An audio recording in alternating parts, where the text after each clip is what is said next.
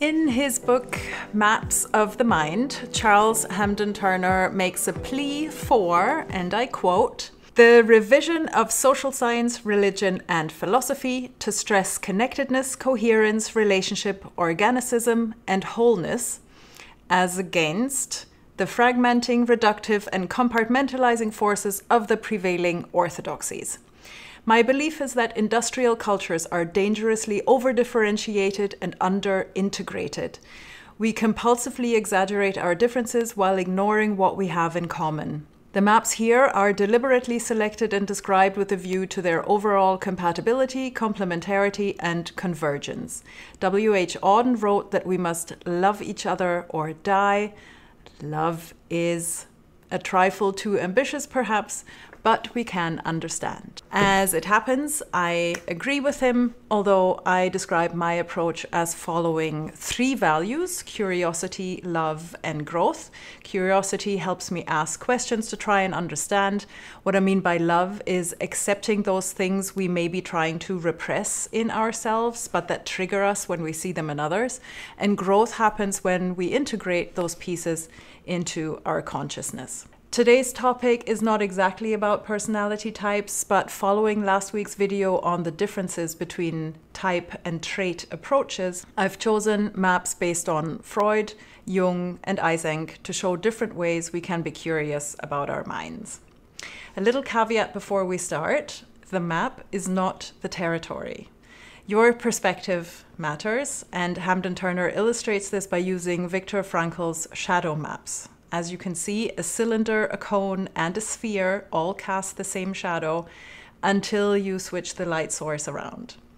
Linda Behrens actually uses this example in her work with types as well. If you imagine that each shadow represents a behavior of a person and the shapes are different types, when you walk into an office, you might see a certain behavior, but that doesn't mean that you can absolutely know which type makes this behavior, because different shapes can make the same shadow/behavior. You know where I'm going with this. Okay.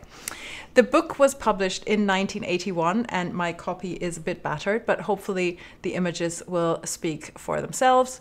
Let's start with Sigmund. Freud's contribution to our understanding of the mind was that he showed us the effects of the unconscious on conscious processes. He proposed that the human personality has a structure of contrasting functions, namely the unconscious id and the partly conscious ego. The id consists of instinctual energies and drives that are without rationale or inhibition, whereas the ego works to satisfy the id's demands while also being respectable and engaging with the environment. The dangers of being overwhelmed by these impulses from the id, they're kept in check by learning to postpone gratification and setting up emotional barriers, which Freud called ego defense mechanisms. These defense mechanisms, including repression, projection, displacement, and sublimation, are unconscious, and while they're necessary and helpful to a point, they also use up a lot of energy. So Freud believed that repression leads to neurotic symptoms, which tend to repeat themselves in vicious circles of frustration. And then you have dreams and waking fantasies as an important way in which we try to satisfy those repressed ideas and wishes and instincts because we can't live them out in polite society. Now, Carl Jung was a contemporary of Freud's and actually quite famous for word association tests before the two even met. For a while, Jung was supposedly Freud's heir apparent, but Freud didn't like to be criticized, so they had a big falling out when Jung actually disagreed with Freud's views on psychosexual development, among other things. They both had similar ideas about the ego, conscious and unconscious mind, but Jung's concept of the unconscious was more elaborate than Freud's. Jung actually believed in the existence of a collective unconscious. He saw this as the inherited possibility of psychical functioning and as a shared human heritage.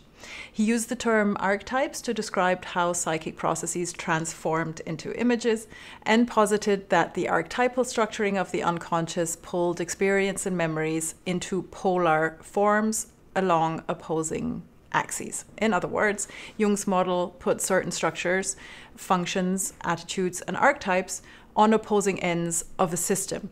So you have consciousness and unconscious parts of the psyche.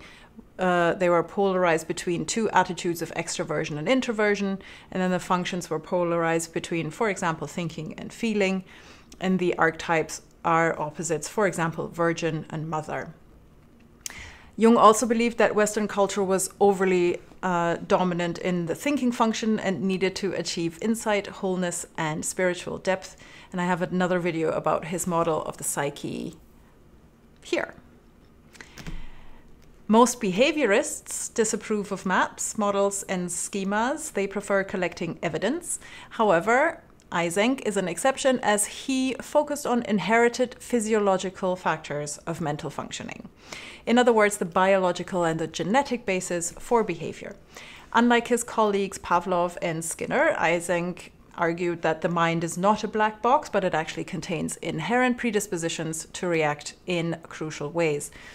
He borrowed the same four humors from the ancient Greek physician Galen that Kiersey also used as a basis for his four temperaments: choleric being angry, phlegmatic, self-possessed, and sanguine, cheerful, and melancholic, sad. Eysenck placed them between the two main axes that he saw as physiological dimensions for inherited mental dispositions. You have stability and instability, and introversion, extroversion. He saw these as balancing the systems within the body's central nervous system, where the sympathetic part controls emergency reactions like fight or flight, and the parasympathetic part prepares the body for rest and recovery. He argued that people vary considerably on this dimension in terms of emotional reactivity, and he attributed introversion-extroversion dimensions to the ascending reticular formation, which is a brain structure that regulates arousal and consciousness.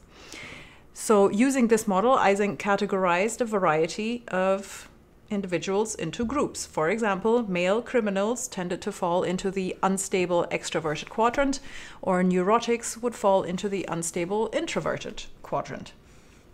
Having said that, apparently Eysenck's approach has been successful when used to treat unstable anxiety reactions. Behavioral therapists like Volpe actually have taught their anxious patients to use relaxation techniques and add a learned parasympathetic relaxation response in the face of triggers. You'll have noticed the different descriptions in the corners of the images. Level 1 maps describe the mind in terms of gods and machines. For example, the dualism of Descartes. Level 2 was the psychoanalytic level. Level 3 is the physiological or biological level. And the book goes into more beautiful descriptions of level 4, creative, level 5, psychosocial, for example, Erikson's model of ego development. 6 was language. For example, here's one for Chomsky, Bandler, and Grinder. Level 7 is psychobiology, level 8 is paradigmatic, and level 9 is the most inclusive level. It's a lovely book with lots of insight into different ways people have tried to make sense of themselves and our minds, and there are a total of 60 maps to explore. I'll put a link in the description if you'd like to check it out.